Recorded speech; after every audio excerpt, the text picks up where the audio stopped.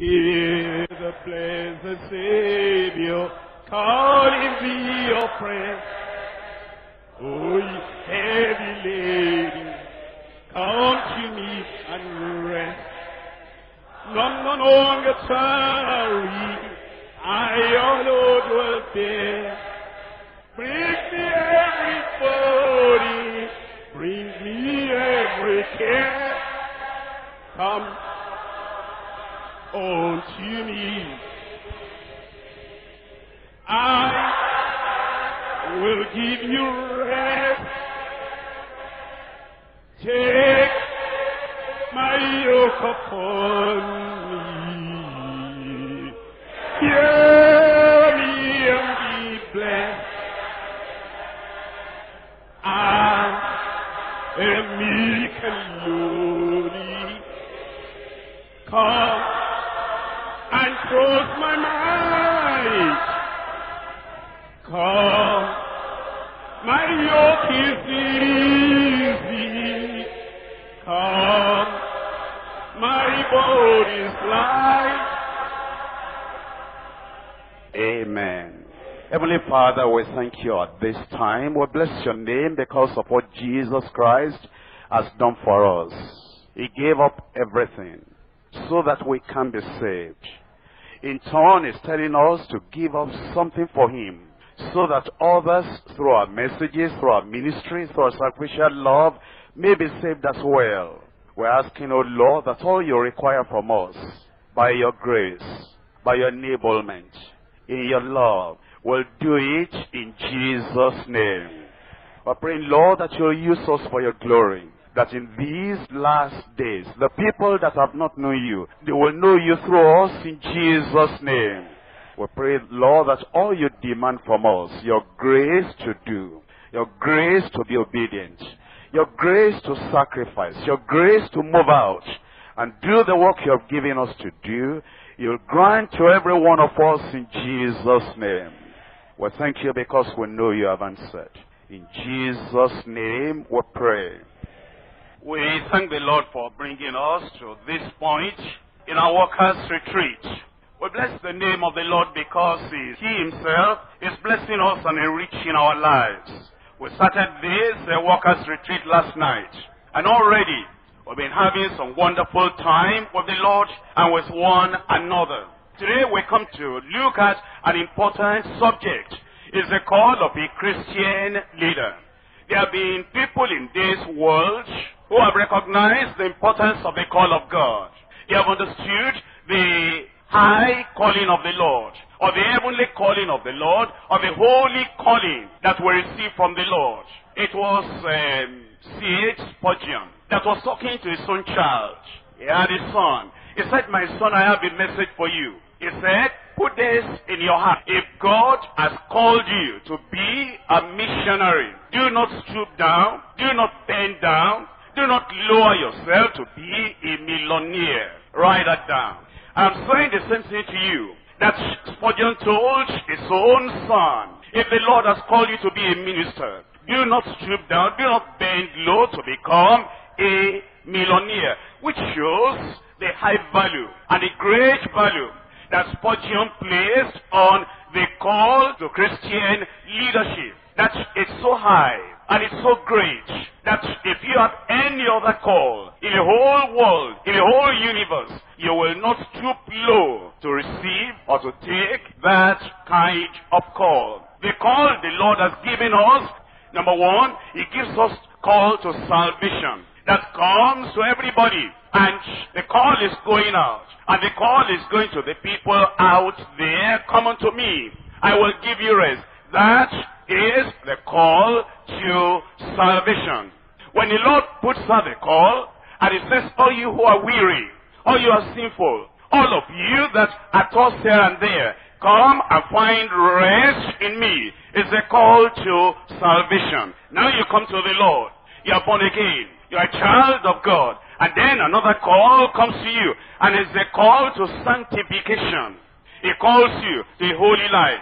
He calls you to a pure life. He calls you to a sanctified life. And then, as you are saved, and as you are sanctified, the call has not ended there. He now calls you to service, please understand that a great thing is coming your way. That this is a great privilege even angels would like to have. But God has not given the privilege to angels. He has given the privilege to you and to me. Normally and naturally, we are unworthy to have the call to service, to the service of proclaiming the gospel, to the service of telling the lost world that a Savior has died. But He brushed aside the unworthiness, and He makes you worthy in the beloved, worthy in Christ, worthy by grace, worthy by the love of God, worthy by the cleansing of the blood of the Lamb.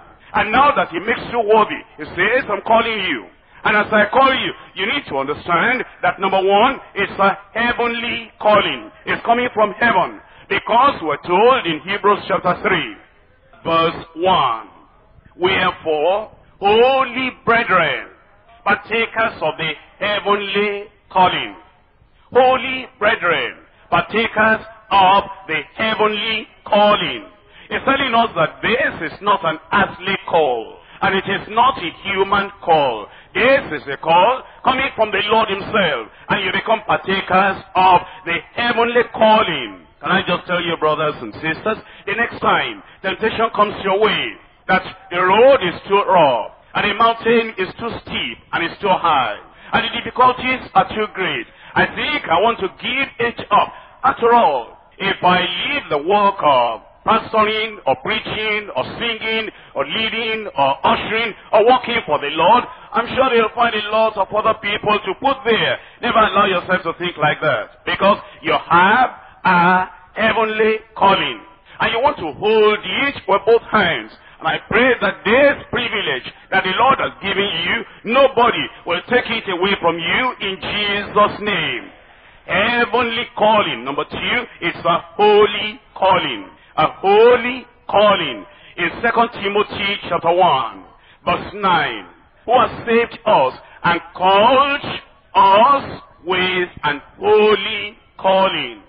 You remember then that number one is a heavenly calling. Number two, it's a holy calling.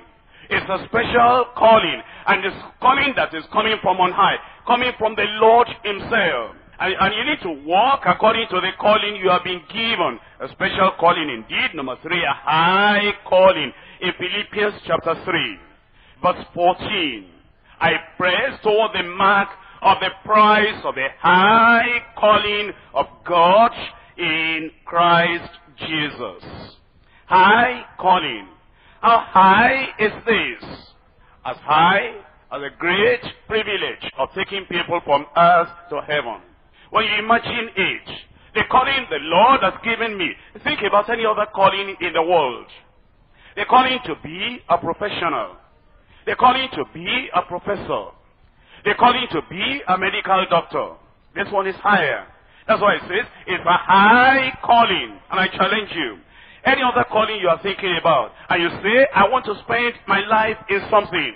And you pick anybody in the world, and you say, this is what they have done, this is what they have done, this is what they have done. What a great privilege they had. We read about them in history. This one is higher.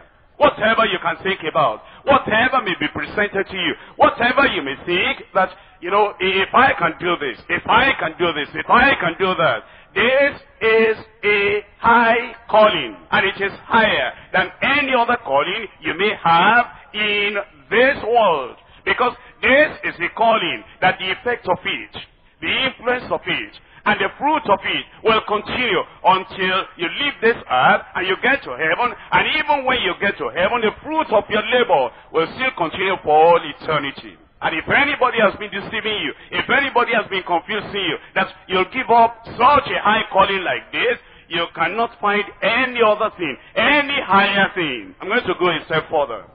For example, you understand, to start with, there are many religions.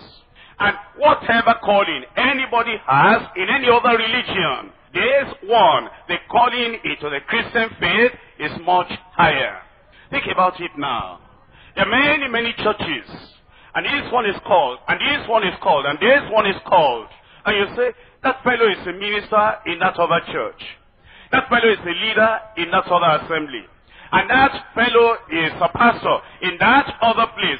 and you happen to be a pastor, you happen to be an overseer, you happen to be a leader, and you, my brothers and sisters, you happen to be leaders and workers in Deeper Life Bible Church. What kind of church do you think you belong to? What kind of understanding do you have about the church you belong to? This calling in this church to teach the fullness of the truth of the gospel and to honestly contend for the faith once delivered unto the saints.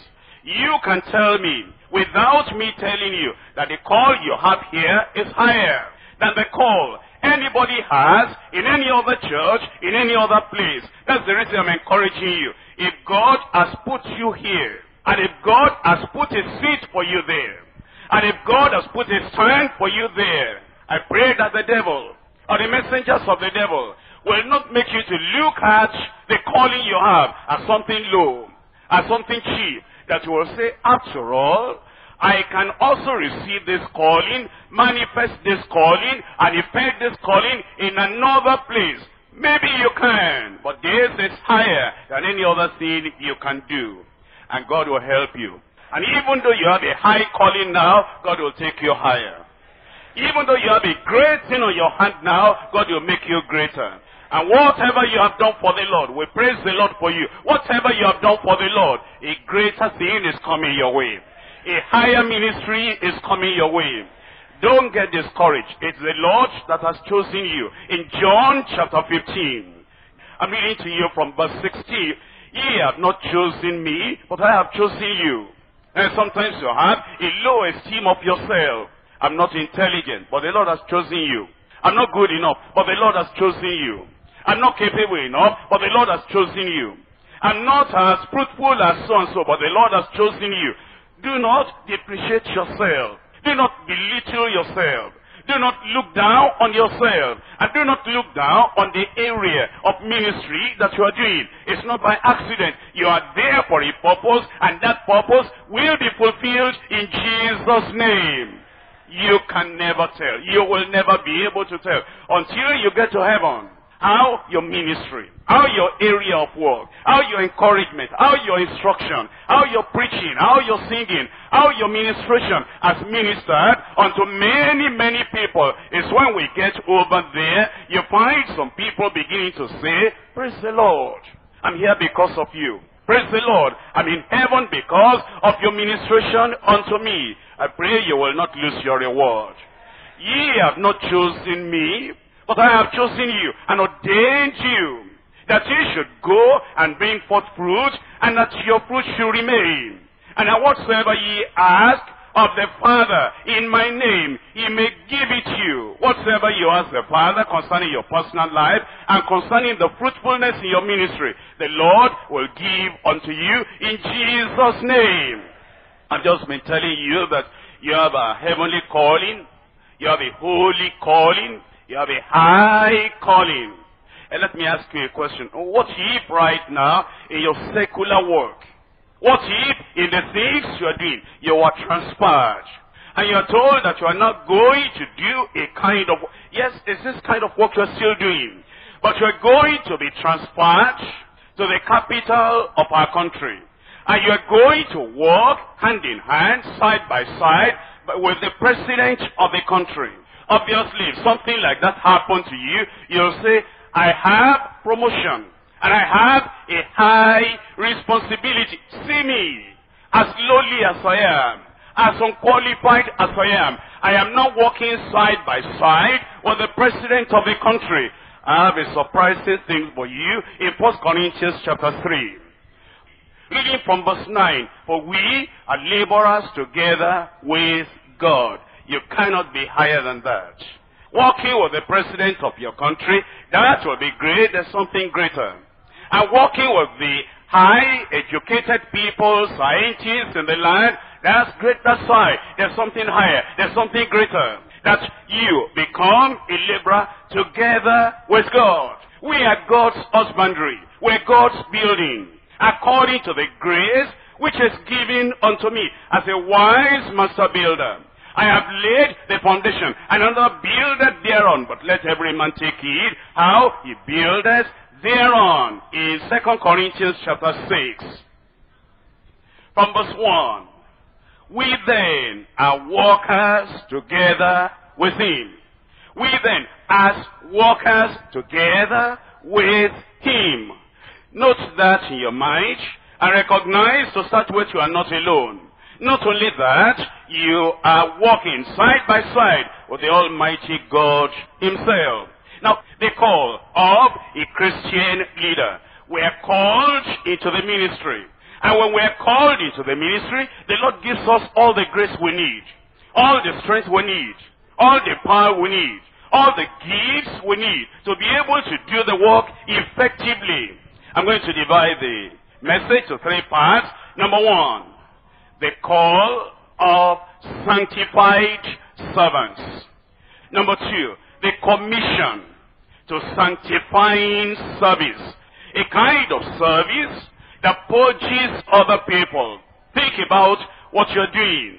You may not be able to tell the details.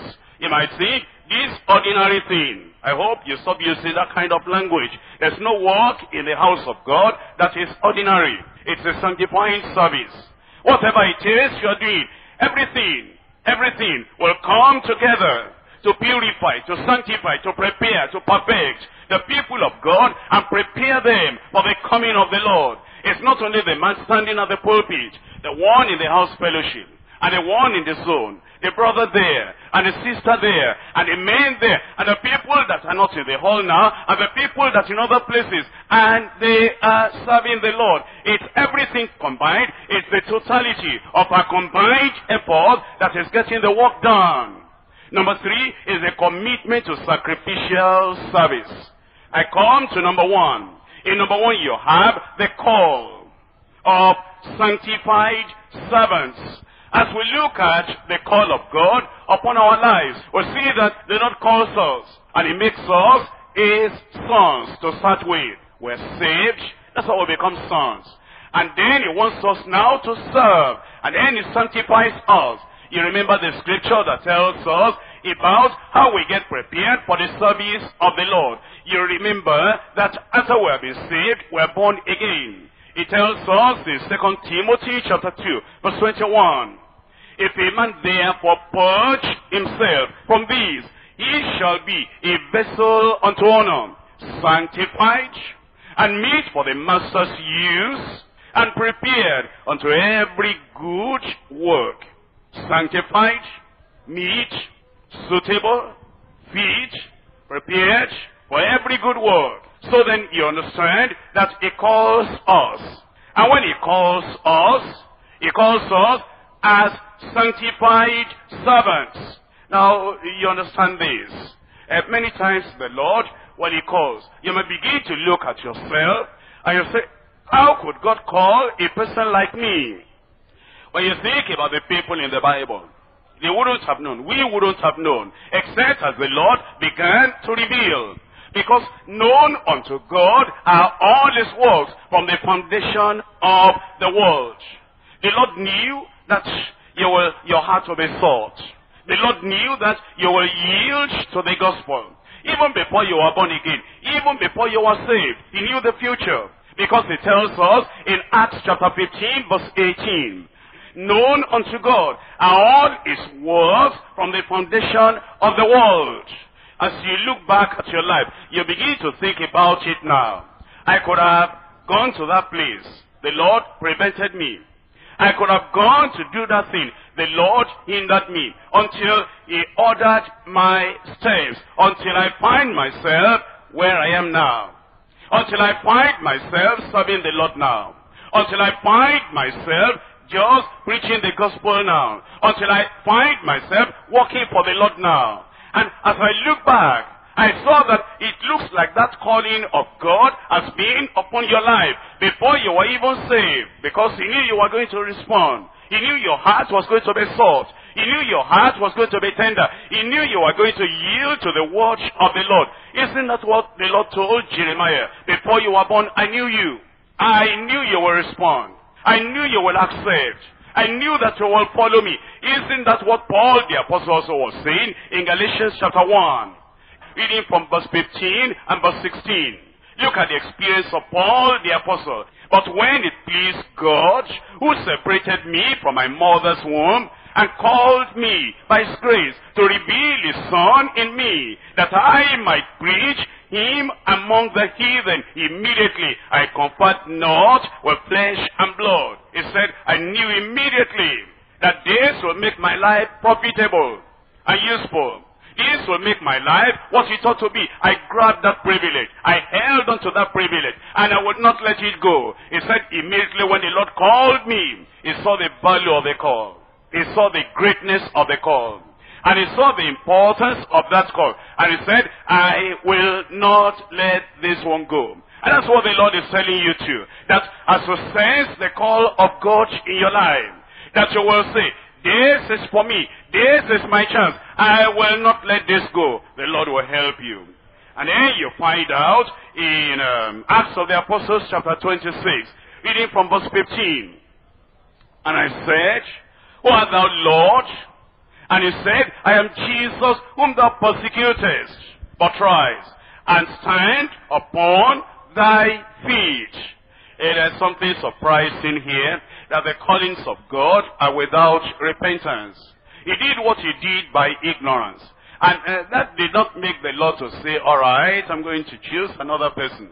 That did not make the Lord to say, I thought his heart would be tender. I thought I knew him. And I thought I had the foreknowledge about what he will do and the choice he will make. But see, the person I'm planning to choose and the person I'm planning to put in place, see him, the way he's persecuting the church. But the Lord knew he was doing it in ignorance. And so the call of God still came to him. And the Lord said, rise and stand upon thy feet. For I have appeared unto thee for this purpose, to make thee a minister and a witness of both of those things which thou hast seen, and of those things in the which I will appear unto thee, delivering thee from the people and from the Gentiles, unto whom I now send thee. The Lord was sending him, as the Lord is sending you now, to open their eyes. That's what he was to do, to turn them from darkness to light, and from the power of Satan unto God, that they may receive forgiveness of sins and inheritance among them which are sanctified by faith that is in me. And you will see then that the call of God came to him. As we think about the call of God, we need to understand that Almighty God calls. Jesus calls. The Holy Spirit calls. That becomes then a Trinitarian call. The call from the Holy Trinity. God calls. Who called Moses? Moses? Moses? Remove your shoes from off your feet, because where you are standing is holy ground. And I will send you unto Pharaoh. And you will deliver the children of Israel. Who sent him? God the Father. And then we're told in Luke chapter 6, the call of the Lord Jesus. God calls, Jesus calls as well. In Luke chapter 6, reading from verse 12. And it came to pass in those days that he went out into a mountain to pray. And he continued all night in prayer to God. And when it was day, he called unto him his disciples. And of them he chose 12, whom also he named apostles. Jesus calls. As you look at your call today, you need to understand that God called you. Jesus Christ called you. Don't you remember as Jesus was talking about his disciples? Thine the word, you give them to me, and I've given them your word. You call them, and you gave them to me. And I too, I called them. But the Holy Spirit also calls. In Acts of the Apostles chapter 13, reading from verse 2.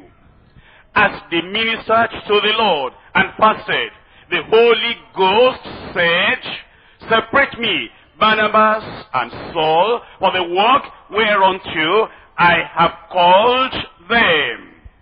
Do you see there then that the Holy Spirit also calls? And as we're called, it means 1, we're called by God. 2, confirmed by Christ. 3, commissioned by the Spirit. called by God, confirmed by Christ, commissioned by the Spirit. That's the kind of calling that we have received. And as we look at that call, the Lord is calling us because He wants us to serve in this generation. Remember, this is a generation. And if the time passes by, you'll not be able to serve another generation. You serve your own generation. Moses served his generation. Joshua served his generation. David served his generation. David cannot be serving today. It's gone. It's gone to his reward. And Peter cannot be serving today. It's gone on to his reward. This is your own time. Make the best use of the time you've got, of the privilege you've got, of the opportunity you've got, of the responsibility that you have got. In Acts of the Apostles chapter 13, verse 22. And when he had removed him, referring to Saul in the Old Testament, he raised up unto them David to be their king, to whom also he gave testimony and said, I have found David, the son of Jesse, a man after my own heart, which shall fulfill all my will. Whenever the Lord lays his hands upon us, there is one purpose in the heart of God. There's one intention in the heart of God. There is one singular plan, unadulterated plan, a complete plan, a sanctified plan, a great plan in the heart of God. And it is that you will fulfill the will of God. What's the will of God? That men be saved. What's the will of God? That people be sanctified. What's the will of God? That his creatures will become his children, and they will serve him. And when the Lord picks you up, when the Lord chooses you, when the Lord appoints you, this is what you are appointed for. That you will lead people to get saved and to get sanctified and to be praiseworthy unto the Lord. That's why it says over here, I found David, the son of Jesse. That at that time he found him. But today now it's not David, it's you. The Lord has found you. I said the Lord has found you. And as he appointed David, and he said, David will fulfill all my will in his own generation. You will fulfill the will of God in Jesus' name. Look at verse 36. For David, after he had served his own generation by the will of God, fell on sleep. After he had served his generation by the will of God, he fell on sleep. There's something here. You know that David fought many battles. And you know that the Philistines were after him. And Saul was after him. And the people of Achish, they were after him. And many people, as you read the story of David, but you know, he could not die until he had served his generation. Until he had done everything the Lord appointed him to do. And the next time, if it happens, a sickness comes your way, affliction comes your way, if it happens that any problem comes your way, as I told you in our faith clinic in the morning, don't begin to say, I am dying, I'm going to die. You cannot die now. You have to fulfill the will of God. You have to serve this generation. The work the Lord has given you to do, you have to accomplish it. You have to finish it. You cannot fall on sleep. That means the sleep of death. You cannot die until this generation, you serve this generation by the will of God in Jesus' name. Because that's the way it happened to David, and that's the way it happened to all the other men of God. Didn't you hear the testimony of Paul the Apostle? He said, I finished my course. I run the race. A crown of righteousness is now awaiting me. Now I am ready to depart. He wasn't ready to depart. He wasn't ready to die until he finished. You will not go until you finish. Now, as we look at 1 Timothy chapter 1. In 1 Timothy chapter 1, we're reading from verse 12. 1 Timothy chapter 1, verse 12. It tells us from verse 12, it says, I thank Christ Jesus our Lord, who has enabled me, for that he counted me faithful, putting me into the ministry. You know, Paul the Apostle received a lot of challenges. A lot of challenges in his ministry. Why didn't he quit? Oh, because he realized the Lord put me in the ministry. Do you remember the time that Paul the apostle had a kind of, let me use the word, dissatisfaction, unhappiness with Peter because of the way Peter reacted and behaved. And he even came and rebuked him openly. What didn't Paul say? I'm giving it up. Because a Peter that has been chosen before me can do this kind of thing, this kind of unscriptural thing, I don't think it's worth it. Or because Peter did not put him in the ministry. And all the other people, why didn't Paul the apostle get discouraged? Barnabas has left. And then look at this now, Demas has also forsaken me.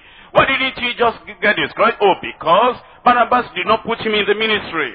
And Demas did not put him in the ministry. We may be working together, Paul and Demas, or Paul and Silas. But you will not forget, because Paul never forgot, that it was the Lord that put him in the ministry. My brothers and sisters, the next time you're doing something, it may be between the coordinator and the group coordinator, and the coordinator just does not appreciate what this group coordinator has done. May not be simple, may just be something convenient.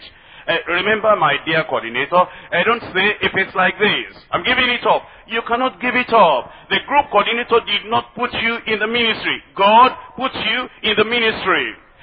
You know, my dear local pastor there, our state overseer or region overseer may do something you don't appreciate. He's taking a decision that, why should he take a decision like that? I'm discouraged. I cannot go on. I cannot serve in this region anymore. You are not there by accident. And because the Lord put you in the ministry, you cannot quit. And you cannot say, I'm giving it up. I cannot do it anymore. This is no more convenient. And my ministry is no more appreciated. The Lord put you in the ministry, you will stay in that ministry until you receive your reward in Jesus' name. And then he continues in verse 13, who was before a blasphemer and a persecutor and injurious, but I obtained mercy because I did it ignorantly in unbelief. And the grace of our Lord was exceeding abundant with faith and with love, which is in Christ Jesus.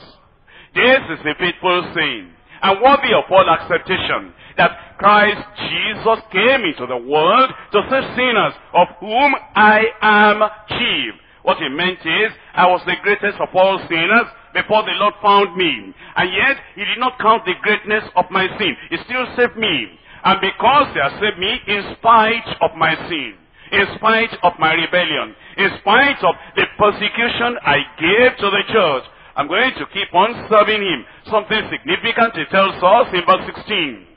Howbeit, for this cause, I received mercy, that in me first, Jesus Christ might show forth all long suffering for a pattern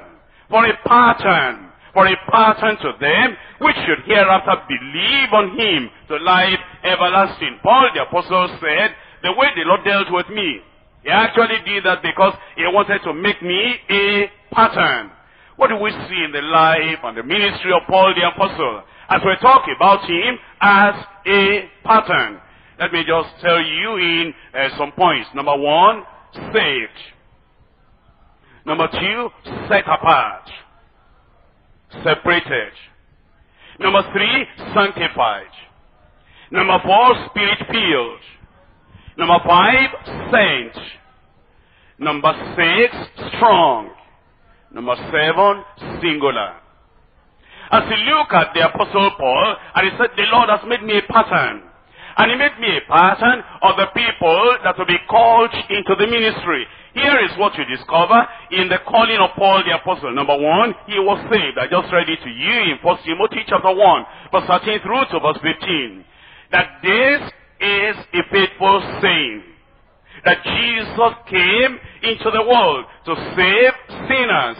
And think about the sinners that were saved. The cheapest of them, the greatest of them, the most sinful of them is this man you are looking at, Paul the apostle. Number one, he was saved. Number two, he was set apart, he was separated. And the Lord separated him from any other job, any other profession, any other activity, any other responsibility. Do Do you know that Paul the Apostle could have been a fine, great politician? The Lord separated him from politics. And Paul the Apostle could have been a great community man, rallying the people, talking to the people, mobilizing the people for this particular community. And the Lord separated him from being the counselor or whatever of a community.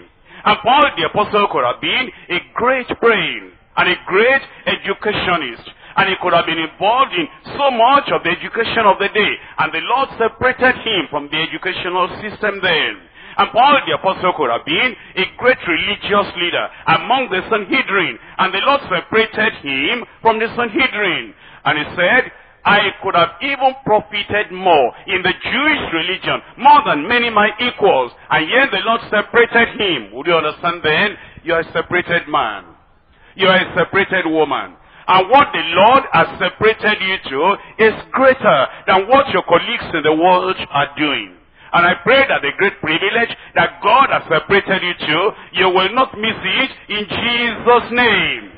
Number 3, he was a sanctified man. Saved, set apart and separated, then sanctified. And you listen to his testimony and you will say that this man, yes, he was saved. Yes, he was separated. Yes, he was sanctified. In 1 Thessalonians chapter 2. 1 Thessalonians chapter 2, verse 10. Ye are witnesses, and God also, how holily and justly and unblameably we behaved ourselves among you that believed. Now, as we say, that was a sanctified man. Do you know that everything that happened to Paul was not by his own might or his own power? And there is nothing that happened to Paul that could not happen to you. And there is nothing that Paul received that you cannot receive. He was saved, you are saved. He was set apart, you are set apart. And he was sanctified, you are sanctified. Because it's by the grace of God we get sanctified. It's by the help of God we get sanctified. You might be thinking that Paul was a strong man. He was a great man. He was a determined man. He was a man of conviction. And no wonder he lived such a righteous and holy life. My brother, my sister, it can happen to you too, because it's all by grace. If he received it by grace, that same grace that gave him everything that he had, that same grace will give you everything in Jesus' name. Because he said, holily, justly, unblameably, we behaved ourselves among you that believe. Remember, it's all of grace. Number 4, he was spirit-filled. Spirit-filled. In 1 Corinthians chapter 2, I'm reading from verse 4. It says, and my speech and my preaching was not with enticing words of man's wisdom, but in demonstration of the Spirit and of power. This man was spirit-filled as well. Ye shall receive power after that the Holy Ghost has come upon you, and ye shall be witnesses unto me, both in Jerusalem and Judea, and to the uttermost part of the earth. The promise is unto you, and to your children, and to as many as the Lord our God shall call. It says that when he came to preach, he did not come with enticing words of man's wisdom, but in demonstration of the Spirit and of power, that your faith should not stand in the wisdom of men, but in the power of God. Then, number 5, he was sent. It is one thing to be saved. It's another thing to be separated and set apart, and then to be sanctified, and then to be spirit-filled.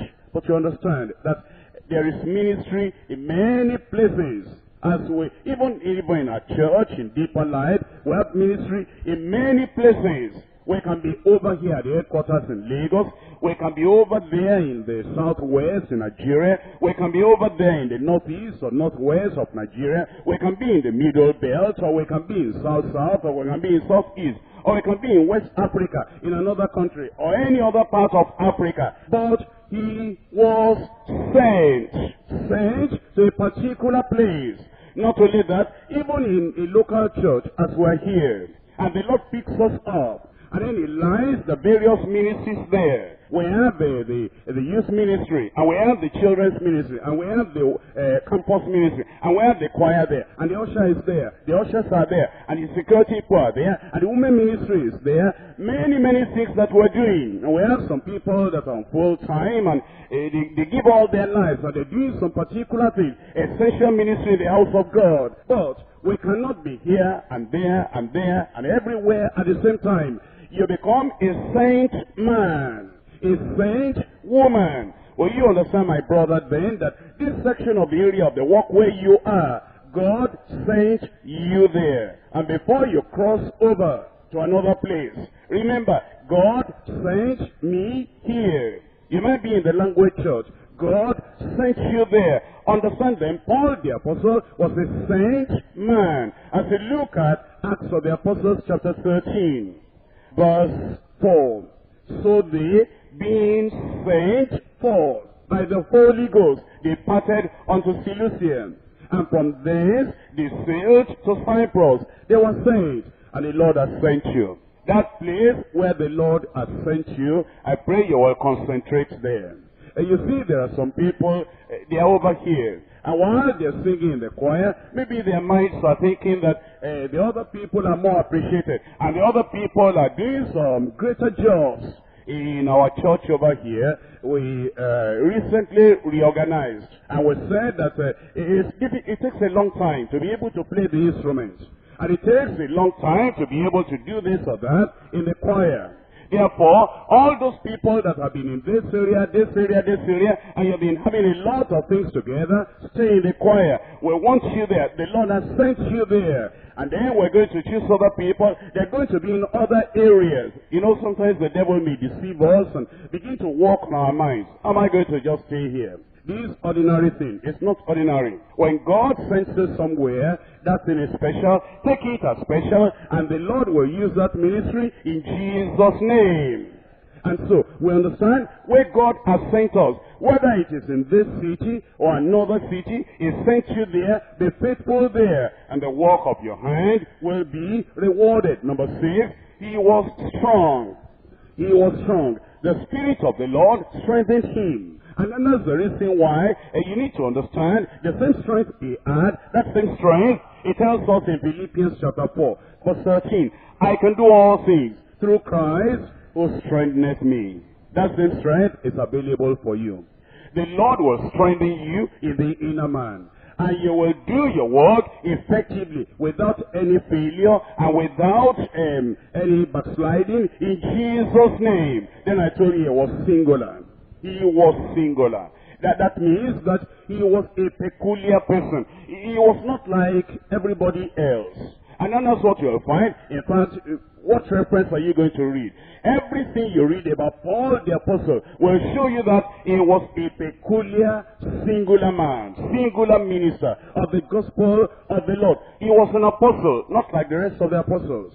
He was a prophet, but not like the rest of the prophets. He was an evangelist and missionary, but not like the rest of the missionaries and the evangelists. He was a pastor, and he was a lover of the soul. He said the cares of the church, the cares within, the cares without. He was not like other pastors. He was a teacher of the word of God. He taught the Gentiles, he taught the Jews, he taught the word of God, and he taught in writing, he taught in speaking, he taught everywhere. He was a teacher, not like any other teacher. And the Lord is calling you, because the Lord has made Paul the Apostle a pattern. And since the Lord made him a pattern, that means you have to be like that. Number 1, you have to be saved, and you are saved. You have to be set apart, separated, and you are. You have to be sanctified. The grace of God to be sanctified is available. And you have to be spirit-filled. The Lord will fill you to overflowing. And then you have to be saint. You have been saint already. That's why you are here. You have a section of the work you are involved in. You have to be strong. Be strong in the Lord. In the grace of the Lord. The same strength available to Paul the Apostle is available for you. Number 7, you have to be singular, peculiar. And don't allow anything to make you like ordinary. And the place, high place, where the Lord has placed you, nothing will bring you down. If you are going to move at all, you'll move up, you'll not move down. I come to point number 2, and it is the commission to sanctifying service. the commission to sanctifying service, and the kind of service the Lord has given you, the Lord has given me, given every one of us, is to prepare people for the coming of the Lord. It's like you think about the ministry of John the Baptist in Luke chapter 1, verse 16 and verse 17. Here we are told, and many of the children of Israel shall turn to the Lord their God. That's what the Lord wants you to do, with the word of God. You're teaching in the house fellowship, you're preaching on Sunday, or you are ministering on Thursday or Friday, or you're ministering at the retreat. You are to turn to the Lord, the people of God. Turn their hearts to the Lord. In verse 17, and he shall go before him in the spirit and power of Elias, and to turn the hearts of the fathers to the children, and the disobedient to the wisdom of the just, to make ready a people prepared unto the Lord, for the Lord. That's the ministry. That's what we're called upon to do. How do we do that? With what do we do that? In Mark chapter 16, verse 15. Mark 16, verse 15. And he said unto them, go ye into all the world. Do what? Preach the gospel to every creature. Preach the gospel to every creature. You must remember how it happened when you were born again. Those early years, when you knew the Lord, it was in your heart to speak to everybody. On the bus, you were speaking to somebody. And on the road, you were speaking to somebody. In your community, you were speaking to everybody. You might not even know the ramifications and the depth and the height, the implication of the commandments of the Lord, of the Great Commission. Preach the gospel to every creature. You did it before. Can you still do it again? You can do it again. You can do it again. If you did it before, you can do it again. You know, sometimes you've been doing something good and something marvelous, something that's the will of God. But for one reason or the other, maybe you stopped it. And then it will appear to you that you cannot pick it up again, but you can. At the very first day or the first week, it will look like it's a little bit difficult. Don't worry about that. Just keep on doing it, and you'll find that the same fire that was there before, the same zeal you had before, the same enthusiasm you had before, and the same skill, the same ability you had before to be able to do it will come back as you get started. We're to preach the gospel to every creature. And as you think about what we're to do, let's put it this way. Number one, you preach the gospel. That's what we just read. Number two, you prepare God's people for Christ's coming. That's what we read in Luke chapter 1. 1, preach. 2, prepare. Number 3, perfect the people of God. Perfect the people of God. And you look at Ephesians chapter 4. Ephesians chapter 4, reading there from verse 11. Ephesians chapter 4, reading from verse 11. Here is the calling of the minister. Here is the calling of the people of God, of the servants of the Lord. And he gave some apostles, and some prophets, and some evangelists, and some pastors and teachers, for the perfecting of the saints. For the perfecting, the purifying, and the maturing of the saints. For the work of the ministry, for the edifying of the body of Christ. Number 1, you preach. Number 2, you prepare God's people for the coming of the Lord. Number 3, you perfect the people of God so that we can be ready. In Colossians chapter 1. Colossians chapter 1. Look at verse 28. Whom we preach, warning every man and teaching every man in all wisdom, that we may present every man perfect in Christ Jesus. Perfect in Christ Jesus. You know what the Lord is telling us here? The Lord is saying that you are to perfect everyone that you are ministering to. You're not to do it by yourself, but the words you speak, the prayers you pray, the encouragement you give, the instruction you give, the support you give, the comfort and assurance you give, all those things should be tailored towards perfecting people. We should not say anything or do anything in our ministry that will discourage people and make them move away from being perfect. Maybe they are nearer perfection. They are going towards perfection already by the ministry of your brother, by the ministry of your sister. That other people have been ministering to them. You understand this thing that we're talking about? It's not just your ministry alone. It's not just my ministry alone that will affect the saints. But it is a combination of all our ministries together.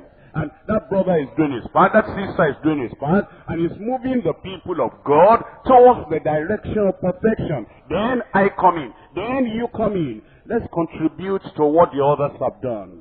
Let us add to what the others have done. And let us help other people as other people are moving them towards perfection. We too will come in our little bit. And our little contribution will move them in that same direction to perfection. Read that verse again now, and then you understand when you are talking to other people. You don't make them to hate perfection, hate holiness. You don't make them to say, why is this brother talking to me like this? Why is this brother preaching like this? Why is this leader preaching like this? Okay, if it's like that, I know I cannot do it. I know I'm not qualified. I know I cannot be as holy as I ought to be. I give up. It's even too tough for me. You will speak in such a way, you will minister in such a way that you are moving people on towards the direction of perfection. Verse 28, Colossians chapter 1. Whom we preach, we, all of us, we're doing it together. Warning every man, teaching every man in all wisdom, that we're doing it together. You have a part to play, I have a part to play. I cannot do it all, you cannot do it all. We combine together that we may present every man perfect in Christ Jesus. Number 4, we're to preserve the truth. Preserve the truth. That's our calling. That's the commission to sanctifying service. In Jude verse 3. Jude verse 3. It tells us, beloved, when I gave all diligence to write unto you of the common salvation, it was needful for me to write unto you and to exhort you, that you should earnestly contend for the faith which was once delivered unto the saints, where to preserve the truth of the word of God. Do you see the details of your ministry and my ministry? Preach the gospel. Prepare God's people for Christ's coming. Perfect the people of God. Preserve the truth. Number 5. Prevent corruption. Prevent corruption. You see, there's a devil in the world, and there are agents of the devil in the world. They want to pollute the gospel of the Lord. They want to corrupt the word of God. But you will stand up straight and stand up firm with the wisdom of God, with the love of God, with the grace of God to prevent corruption. In Galatians chapter 2. Galatians chapter 2, reading from verse 4. Galatians chapter 2, verse 4.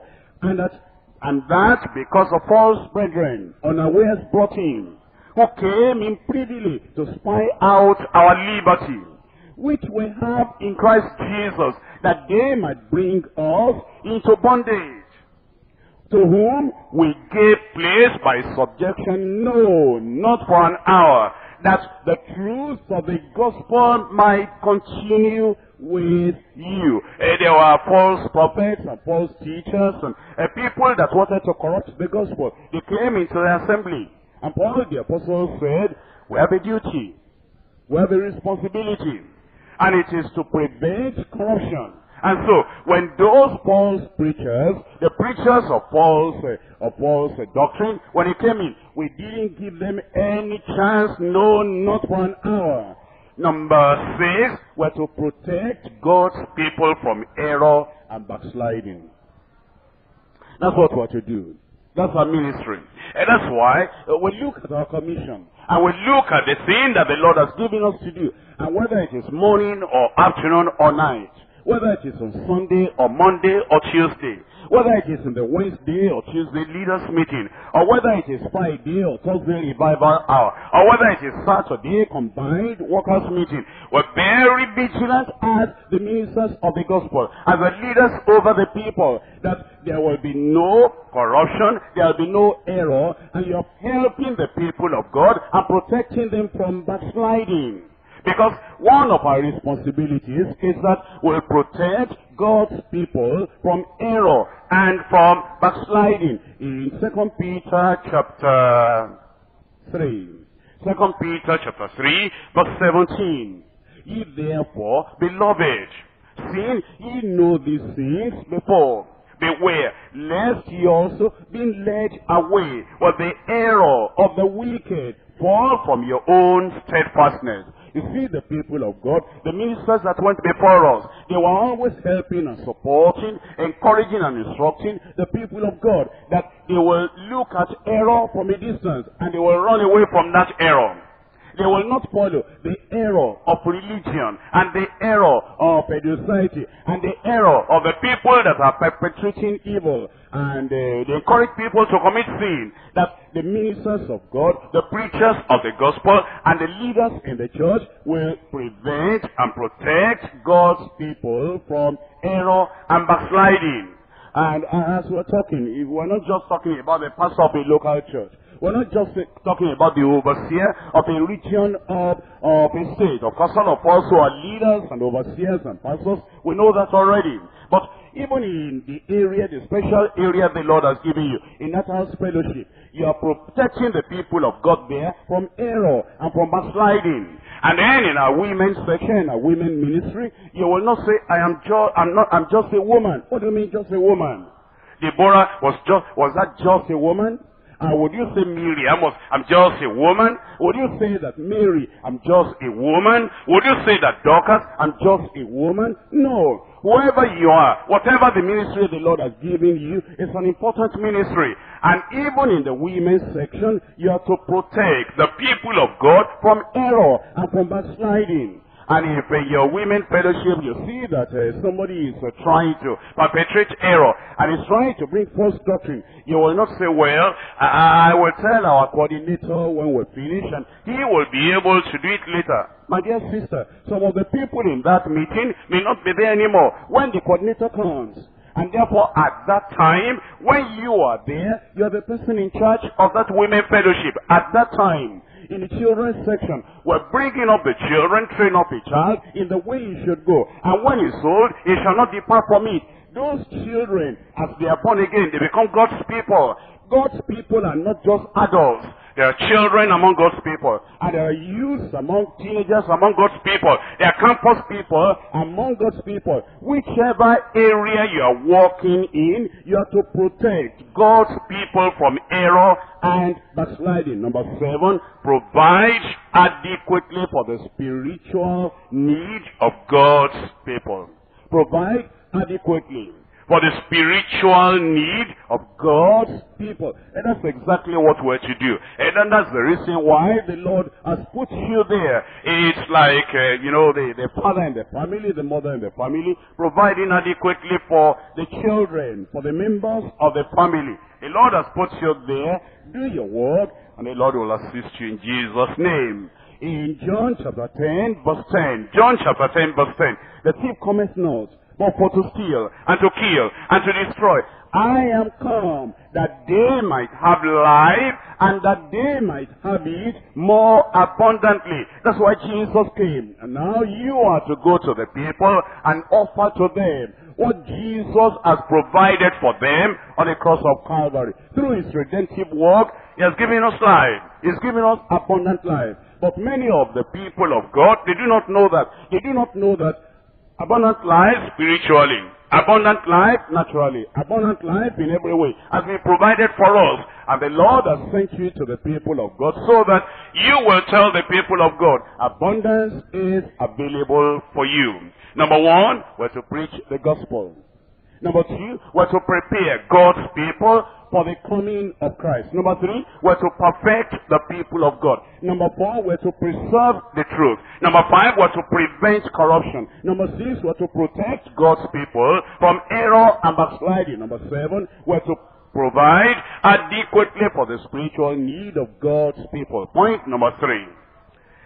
Our commitment to sacrificial service. Our commitment to sacrificial service. As we look at our calling, and you look at what the Lord has given us to do, you will see that he has called us to sacrificial service. Thank God. As you think about the sacrificial service of today, and you compare with the sacrificial service of the days gone by, you'll almost think that even the sacrifice we say we are called to, if you think about it, the Lord has even made things easy for us. You think about Moses before, Pharaoh and the magicians. Your own is not as difficult as that. And you think about David before Goliath, facing death right there, and David was still standing at his post. And David was still saying, I'm going to do the will of God, and I'm going to destroy this enemy of the people of God. Your own assignment is not as difficult as that. And you find Daniel in Babylon, and the challenges that Daniel faced, and he purposed in his heart. As you think about your ministry today, what challenge have you got that is as great as that of Daniel? And then you think about Paul the Apostle, as he was preaching, that the heathen people, the pagan people, they took up stones, and they began to stone him until they thought he died. And he got up again and was preaching the gospel. Your challenge is not as difficult as that. And you think of Stephen, that when he exalted the Lord Jesus Christ above the old covenant and the temple worship, what they did was to stone him until he died. And he was faithful. Your own challenge is not as difficult as that. If then our challenge is not as difficult as the challenge of the people that went before us, why will you back out? Why will you say, this is too tough? What is tough? What have you seen? What have you known? What have you experienced? And what opposition and what persecution have you got that you're talking about? And the Lord has just allowed some little problems, some little difficulties, and some little opposition so that he'll be able to give us reward on the final day. If you think about when the Bible had been written, and the Bible was to be translated to the language of many people, the persecution that those translators received, and the way the people dealt with the Bible. But the Lord has preserved the word of God. Now we have the Bible in our hand. Now there is freedom to be able to preach and to go about. There is no challenge at all that we are facing today that is comparable to the challenges they faced at that time. If those people that faced a greater challenge, if they were able to receive the grace to be faithful and to remain steadfast, we too, by the grace of God, in the little problems that we have, we're going to be faithful in Jesus' name. But you see, if you are going to be faithful, if I am going to be faithful, I need to keep on thinking of the calling the Lord has given me. You need to be thinking of the calling the Lord has given you, and that you will continue until you fulfill the ministry. In Acts chapter 20, Acts chapter 20, I'm reading to you from verse 24. Acts 20:24. But none of these things move me. Neither count I my life dear unto myself, so that I might finish the course, my course for joy, and the ministry which I've received of the Lord Jesus to testify of the gospel of the grace of God. He said, none of those things move me. And that's what you ought to be saying to yourself. None of those things move you. They say there's difficulty. None of those things move you. You're preaching to that woman. If the husband knows about that, you're going to get into trouble because that man is hard. None of these things move me. You're encouraging that little teenage girl and teenage boy to come to the church and to give a life to the Lord. If the parents know, those parents are not going to take it easy with you. None of these things move me. You are distributing tracts in your place of work. If the boss will see you, you will get into trouble. You might lose your job. None of these things move me. You are getting yourself committed, and your parents, if your parents know about this, they might even say that they're not going to pay school fees anymore. None of these things move me. How you see you're standing up in the boss when you're preaching. If your husband hears anything like that, he will remind you of, the kind of family you belong to. Don't degrade us and disgrace us as we're standing up in the boss and preaching. None of these things move me. You man, you want to serve the Lord now. You want to do this, you want to do that. If your wife will react to that thing, you'll be surprised. This thing can bring fire in the home. None of these things move me. What the Lord is telling us is, if we're going to be committed, we will not allow any challenge. We will not allow anything that people may do, that people may say to move us or to hinder us from doing the will of God. We'll do the will of God. We'll do the work of God. We'll preach the word of God. And whatever happens, none of those things will move us in Jesus' name. Acts of the Apostles chapter 21. Acts 21 verse 10. And as we tarried there many days, there came down from Judea a certain prophet named Agabus. And when he was come unto us, he took Paul's girdle, and he bound his own hands and his feet, and said, Thus says the Holy Ghost, so shall the Jews at Jerusalem bind the man that owneth this girdle, and shall deliver him into the hands of the Gentiles. And when we had these things, both we and they of that place besought him not to go up to Jerusalem. Then Paul answered, What mean ye? To weep and to break mine heart? For I am ready not only to be bound, but also to die at Jerusalem for the name of the Lord Jesus. And when he would not be persuaded, we ceased, saying, The will of the Lord be done. Here Paul the apostle knew what he had gotten into, and he knew what he was going to do. And therefore when the people were saying, Paul the apostle, you are going to get into trouble, this is going to happen, and this is going to happen, then he said, None of these things move me. Neither count I my life dear unto myself at all. What mean ye to weep and to break my heart, and to try to bend me, and to try to make me change, so that I will not suffer? I am ready not only to be bound, but to die at Jerusalem. Think about that. Our own is not as serious as that.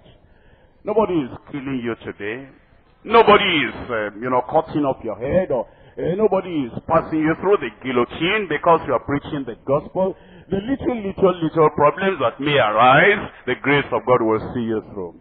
You will keep on taking your stand. And this calling the Lord has given you, you will fulfill it in Jesus' name. As we look at Nehemiah, see here, this man of God, he too had difficulty, but even in all the difficulties, see him as he was still saying, I am going to stand, and stand till the very end. You see, when you think about difficulties you have, it will be similar to this of Nehemiah. Sometimes they'll reproach you. Sometimes they'll insult you. Sometimes they'll belittle you. Sometimes they'll look down on you. Sometimes they will even depreciate the value of the work you're doing. Maybe you've just done something and you're happy because you know that the Lord has really used you in that house fellowship. The Lord has really used you in that area of ministry. And then while you're rejoicing, somebody is likely to come to say, what are you doing after all? What's the value of what you're doing? Do you think that thing is significant at all in the house of God? Don't mind, don't listen to them. And that's your own part of the cross to bear. It says in Nehemiah chapter 4, reading from verse 1, But it came to pass that when Sanballat heard that we builded the wall, he was wroth, and he took great indignation, and he mocked the Jews, and he spoke before his brethren and the army of Samaria, and said, What do these people Jews? Will they fortify themselves? Will they sacrifice? Will they make an end in a day? Will they revive the stones out of the heaps of the rubbish which are burnt now? Tobiah the Ammonite was by him, and he said, Even that which they build, if a fox go up, he shall even break down their stone wall. Hear our God. For we are despised, and turn their reproach upon their own heads, and give them for a prey in the land of captivity. Look at verse 6. So built we the wall. So built we the wall. We kept on working. They despised us. We kept on building. and he reproached us, we kept on building. That means then, whatever you are going through, and whatever it may be, do not leave your post of duty just because there are some people that do not appreciate. If they do not appreciate, thank God, Almighty God appreciates your work. And he is the one that is going to reward you on that final day. Look at chapter 6, verse 1. Now, it came to pass, when Sanballat and Tobiah and Geshem the Arabian and the rest of our enemies heard that I had builded the wall, that there was no breach left therein, though at that time I had not set up the doors upon the gates, that Sanballat and Geshem sent to me, saying, Come, let us meet together in some one of the villages in the plain of Ono. But they thought to do me mischief. They changed their method. When they saw that the reproach and the insult and whatever it is did not work on the Hema, then they changed. They said, let's go together into a particular village, into a secret place, so that we'll be able to discuss and have some plans there. I sent messengers saying, I am doing a great work. You are doing a great work. I said you are doing a great work. How I thank God that you are here at this workers' retreat, brothers and sisters.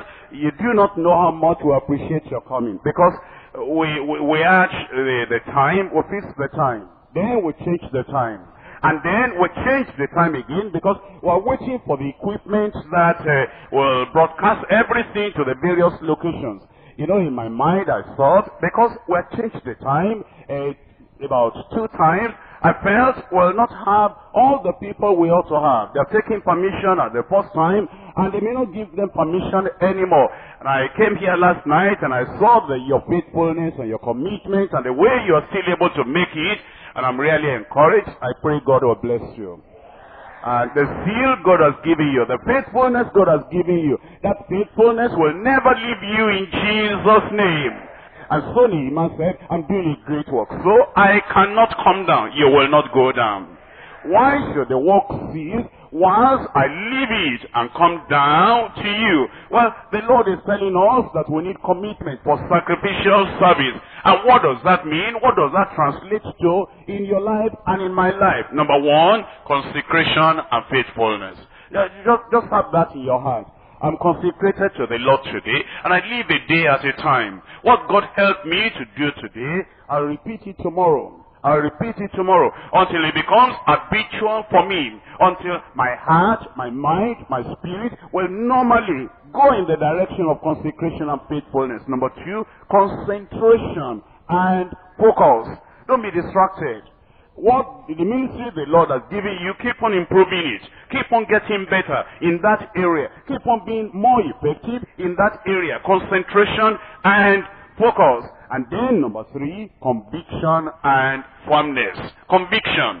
The conviction that Daniel had. Conviction. And the conviction that Peter and John had. Whether it be right to obey you rather than God, you judge thee. But we must be obedient to what we have heard from the Lord. And the conviction that Paul the Apostle had when he said, I was not disobedient to the heavenly vision. Conviction and firmness. Number 4, cross-bearing and forbearance. There'll be some cross to bear. And thank God it's not too heavy. My yoke is easy and my burden is light. The Lord has called you. And even though there may be some cross you will have to bear, cross-bearing and forbearance. Number 5, courage and fortitude. You need to be courageous. Courageous in your mind. And the Lord strengthens you a step at a time as you are going on the way. And then number 6, continuation until we finish. Continuation until we finish. Continuation until we finish. Don't be tired. Continue. Your work will be blessed of the Lord. Let's rise up and talk to the Lord in prayer and honor the Lord. He has called us. He has commissioned us. Now, we need to face that call and commission with real commitment.